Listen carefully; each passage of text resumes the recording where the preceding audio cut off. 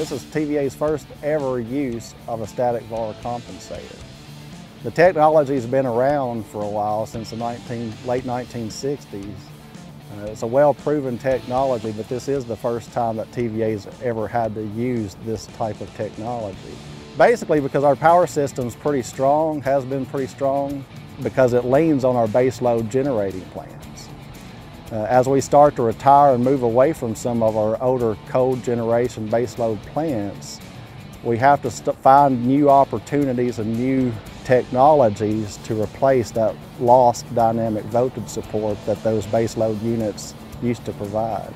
If we didn't have this, we could lose our voltage stability, and when that happens, that's when people's lights start to dim or to go out. It's when it affects industry. They lose their power, have to shut down their production lines. So that's something that TVA prides itself on, is its reliability, and this is part of that. Reliability is so utterly important to our customers, because the customers are who we serve. That's what keeps us in business. If it wasn't for our reliability and having that strong sense of we can depend on TVA to supply us power when we need it with less interruptions and less complications and less problems, that's what makes us who we are.